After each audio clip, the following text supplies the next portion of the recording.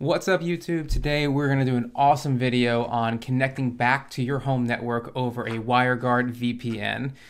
This is really important because a lot of people are like, hey, I want to be able to reach my services, my apps, whatever I'm running from outside of my house, outside of my home network, but I want to do it safely and securely. And most importantly, I don't want the entire internet to be able to reach my installation or my apps. I just want this for me. So that's a big deal, and safety and security is a big deal. Doing that easily is challenging, but not with this container that I'm going to show you today, which is called WG-Easy. So I'm going to show you this in the apps catalog really fast so you guys can see what I'm talking about here. You'll find it under WG-Easy. It looks like this. You'll see the little WireGuard dragon. This is the app we're going to be installing today. This is going to be what the dashboard looks like. And when we get done, you're going to see something that looks like this. This is my actual WireGuard dashboard for my real TrueNAS instance. And this is all of my clients that I have set up right now, connected and working. So now I'm going to show you how to go through the install and get you to this screen on your own TrueNAS. First thing we're going to want to do with our TrueNAS is come over here and under configs, I'm going to want to create a new data set. And I'm going to call it WireGuard. I'm going to use this as generic, and I'm going to change this to allow others to read this only because WireGuard does not run as apps 568 all the time.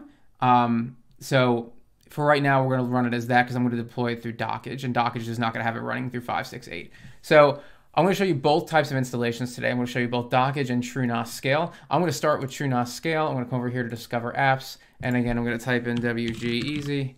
And here's the app. And now I'm going to click Install. And here we go. So the external host is the first thing you're going to want to know. This is going to be the public host name or IP of your VPN server. So you can go one of either two ways.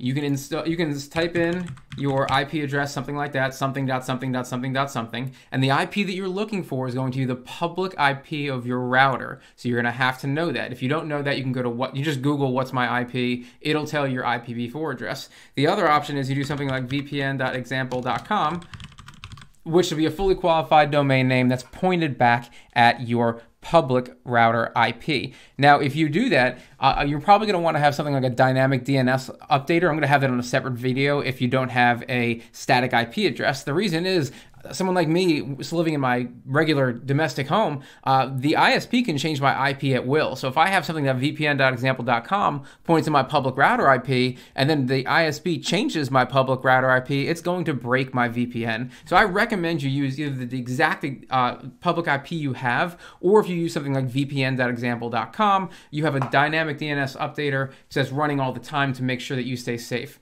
A note on this, if you are using Cloudflare, do not proxy this in your Cloudflare dashboard, because if you proxy it, it will break the traffic. So that's a note on your external host. If you have more questions about that, post something in the video comments or post on Discord. So the external port we're going to use is 51820. This is the standard port for WireGuard. You can change that if you want. I'm going to leave it like that. Set a password if you want to do something pretty secure. So secure password, something like that. The persistent keep alive is set at 0 right now. It won't be kept alive. I like to do a persistent keep alive of about 120. This is going to basically ping the server every 100 and, well, this is going to make sure that all your clients are every 2 minutes pinging back to the server so that the connection doesn't close. Your device name. This is kind of complicated. I want you guys to look at this and be very specific about this because this is probably wrong. I'm going to right click here and duplicate this tab and come back into TrueNAS, and I'm going to go over to my network, and in this right here is the network name, ENS18. This is what I need. I'm going to copy this value and replace this value right here. Ethernet 0 is wrong. ENS18 is the name of my device. If you have a bridge set up and your bridge is probably named BR0 or BR something, you're going to want to put that name in here, but make sure you get that correct, otherwise it will not work. All the other things I'm going to keep default. The allowed IPs is the one thing I actually do have to change as well. I'm going to tell you guys really quick, just a quick primer on the way VPNs work. Most people are going to do this, 0.0.0.0. That means that 100% of your web traffic, if you have the VPN turned on the client, like your phone, for example, is going to be routed back to your server before it goes out to the internet. So if I use 0.0.0.0, anything I do on my phone first goes to my house, and then it's going to, well, wherever my server is running in this case, which is my house, and then goes out to the greater internet. So if I'm, for example, in California, and my VPN is turned on and my server is in New York, everything that I log into is going to think that I'm in the New York time zone in the New York greater area. That's cool, but maybe I don't want that. Maybe, hey, I'm really far away and I don't want all my web traffic to go through my server because it's super slow because I'm really far from my house. Then in that case, I'm going to want to use what's called a split tunnel. So in this case, my home network is 1099, right? So all of my addresses are 1099.0. something. So if I put 1099.0.0/24 in here, 1099.0.0/24 means, hey, anything on the 10.99.0 network should go to my WireGuard server. But anything that's not, like Google.com, like ESPN.com, like TrueNAS.com, or anything like that, that just goes straight from, for example, my phone, straight to the straight to the internet. It does not go or is not routed through my home server. The benefit to that is speed. If I'm not routing everything through my server at home, my phone can just go right from where it is directly to the endpoint without any middlemen. It makes things a little bit faster depending on where you are in your wireless network. The benefit to this too is I can run that all the time and just instantaneously access anything running on my home network without having to touch or switch on or switch off a VPN. I can leave that VPN running in the background at all times and my device will always have access to my 1099 network, and all the other addresses, literally all of them, will go just out to wherever they're going on the greater internet without being routed. So that's the difference between what's called a split tunnel, which is what this is, and a full tunnel, which is what this is. So that's just a quick demonstration on that. My network configuration, I like to set 51.821 for the web UI port. That's what the default uses for all the documentation for WireGuard and WG-Easy. You're going to want to leave the host network checked. That's going to allow your connection to be able to reach the greater network that it's on. In this case, we're going to change the storage configuration again to host path, and we're going to go mount tank configs and then WireGuard. That would be the way we're set up. Everything else is good here. I would leave this and click install for TrueNAS, but I'm not actually going to use TrueNAS for this install. I am going to use Dockage. So let's come back out of here and go to my apps, and let's go to Dockage. Open up my web UI. I'm going to do a no stack right here. I'm going to call this WG-Easy. Like that. I'm going to jump over to the wiki and I'm going to copy the Docker Compose file from the wiki. If you want to know where this is, scroll all the way down to the left down to networking, and then I'm going to click WG-Easy and then Docker Compose, and then I'm going to click copy right here, jump back up to my Dockage tab, paste this just like this, and again, I'm going to need to make some changes here. So really quickly, we're going to leave all this stuff the same. The ports are going to be the same, 51.821 and 51.820. The volumes I can change if I want. I can change this here, for example, to mount tank configs / WG-Easy, and I think that's what I named it. Let me just double check back out here.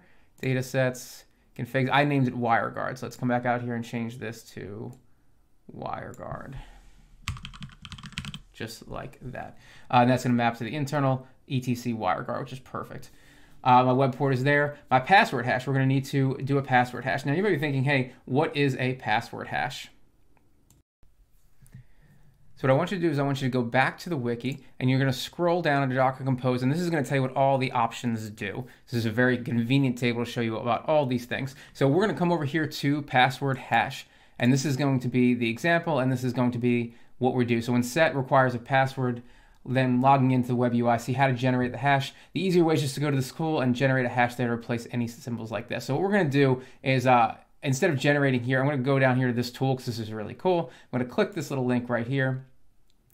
And now I'm going to type in a string. So I'm going to say this is going to be secure password, just like that. So now I'm going to copy this hash, and I'm going back to my Dockage, and I'm going to paste it right here, and I'm going to paste just like that. Now, the wiki told me to do one more thing. It says that you have to replace any single $sign symbols with double $signs. Let's come back out here, and this is very simple to do. I'm just going to find the two $sign symbols, 3 of them here. One there, come back out, one there, and one there. Notice how the coloring changed. That's very important. Once I don't have any of those funky colors, I know I did it right. That's good. Server IP, in my case, again, we can use whatever we're going to want to use. I'm going to put in a fake server IP just because I don't want you guys to know my public IP. I'm going to use a full tunnel. If I want to do a split tunnel, this is where I would change it. I'm leaving everything else the same. In this case, I also, just a quick note, I use Quad 9 as a DNS instead of Cloudflare, which is 1.1.1.1. No big deal. You can use any DNS you want. This is pretty much done. We are going to deploy this container. There's one more thing we need to do while this is deploying in the background. We need to go and set up a port forward from our router. So in our router, in my case, I have a Verizon router. Once I log in, I'm going to click the Advanced tab, and then I'm going to click Network and Security, and then Port Forwarding. Oh, sorry, Security Firewall, and then Port Forwarding. And you'll see this is where I can change my port forwards. You are going to have to do this on your router. I don't know what model you guys have. If you have Verizon, you should follow my steps. If not, you can just Google how to do this on your router. And I'm going to want to create an entry here for WireGuard. And you can see the one that I've already created. I'll show you the thing up here. Edit. There we go. So in this case, I have protocol both. It really only needs UDP, but that's fine. I just called it WireGuard. It's going to start on 51.820. It's going to be forwarded to my TrueNAS IP at 51.820 always. So that's the setup I have to forward the port. With WireGuard, you do need a port forward. Do not fear. For those people who are thinking, oh my God, I don't want a port forward, it's so unsafe. It is very safe. The only way you're getting through this port is going to end you at the WireGuard container. Container escapes are difficult, and WireGuard is set up to use this key structure that's going to keep you very safe. Do not worry about port forwards in this case because the endpoint is known and it's meant to be forwarded to. So we're good there. So once you set up that, you should be pretty good. Let's go back to Dockage. I'm going to jump over here to 51.821, and now I can type in my password. And there we go. And there are no clients yet. To add a new client, I just click New Client. I give it a name like so. I click Create. Once I have a new client, I can do a couple things with this. I can show the QR code, and this QR code I can just scan with my phone, or I can copy and paste it or whatever and send it to somebody. I can download the file here just like this and then send it to somebody, the .conf file, or I can just delete this client. Very cool features of WireGuard and WG-Easy. I can back up this configuration setting and save it and then restore to a new instance if I want to. I could also switch clients on and off. So by hitting this little toggle switch, now if this new client tried to log in, they would absolutely fail. So I don't have to, here's the reason there's a toggle switch and a delete. If I delete and then recreate this client, I have to resend them their key. But if I just want to temporarily stop them from getting on my network, I can just flip the switch and then flip it back on anytime I want to allow access again. So that's pretty much the interface for WireGuard. So I want to do one more thing for you guys. I want to show you guys how this is going to work in the real world. Now you'll notice when I did this Dockage deploy, I set the WG host is 1234. This isn't actually going to work right here because of course 1234 is not my IP address. But I am going to show you this is my real WireGuard that runs on my TrueNAS server. And of course, I can't create two of them because I can't forward the same ports twice, and I could have done the whole thing, but this is a little bit easier. So what I'm going to do now is on my Pixel, I'm going to open up my WireGuard configuration file and my WireGuard endpoint. I'm going to toggle my switch on for home, and boom, you just saw this little thing flash. So this is what shows me that I am indeed connected. So if I come here now, and now I click one of my, for example, local apps that I have running on my server, and I log into it, I can reach it. And you usually see a little bit of traffic through here. If I wait long enough, you'll see these little waveforms come on down here by this line that shows me traffic is indeed moving. And I'm doing some stuff here, and it's a little bit delayed. It's a little laggy on this screen because on my phone, I'm already searching through and looking at some stuff that's on my home network. So yeah, that's just a really cool way to get this working. My phone is off my Wi-Fi. It's on an LTE network right now, and I'm browsing my home network like I am absolutely connected to my Wi-Fi. So that's pretty much how that works. I'm going to disconnect that now. I'm going to show you what happens when I cut myself off.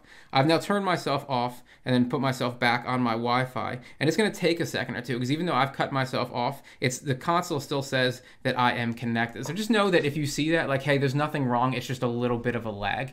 But that's the whole display for WireGuard. Once you get this up and running, this is going to give you a secure tunnel back into your network without anybody else being able to see what you're doing, be able to snoop on your data, and it keeps you safe from the rest of the world. It allows you to access all of your apps or whatever it is you're running, SMB shares, NFS shares, all of those things securely from anywhere on Earth. So I hope you guys like this video. Please like and subscribe to the channel. Please comment below if you have questions, or if you're having any issues. If you're having very technical issues, please jump on the Discord server. It's a great place to find community and support for issues.